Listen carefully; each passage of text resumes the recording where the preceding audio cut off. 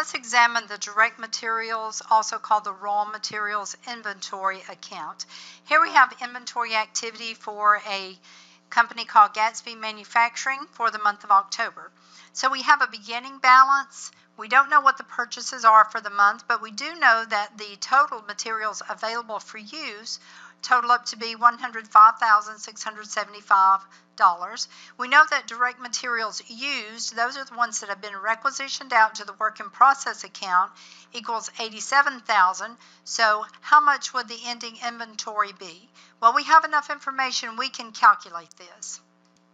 So let's use Excel to help us figure this out. I'm going to go over here on the side and say, okay, I know the total direct materials that were available for use, 105,675. I've just clicked into the cell, and I want to subtract what I started with. So that was 10,000 in the beginning inventory.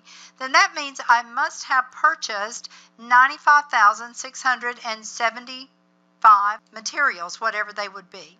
And then I want to check my math back and make sure this makes sense. So 10,000 plus 95,675, does that equal up to be 105,000? Yes, it does. So this looks good. And of course, you could have just put the formula in here. If you're comfortable with Excel, just say the total minus what I started with had to give me this number.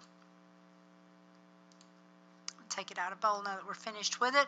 I do want to underline it just to remind you that these two were an addition. Now I know that direct materials used were 87,000, so they're no longer there.